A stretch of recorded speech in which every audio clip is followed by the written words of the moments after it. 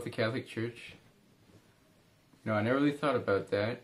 But I guess the first thing that comes to mind, the reason I love the Catholic Church, and I guess the reason most people hate it, is because it's a symbol of good, of virtue, of love.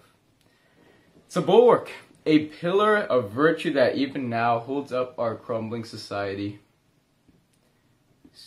When I'm at school, at work, anywhere really, it's increasingly more difficult to know what is good, what's evil. Like, is it really okay to have an abortion?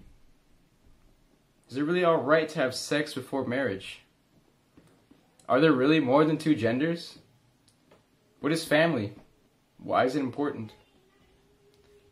The thing is, the Catholic Church has the answer to all of these questions.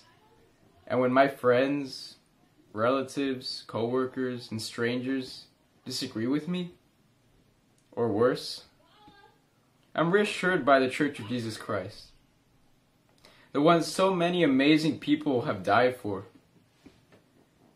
The Church, full of fealty to God, and with God's infinite support, will continue to fight against a terrible culture that we ourselves created. We can become the countercultural movement that stays the serpent of evil.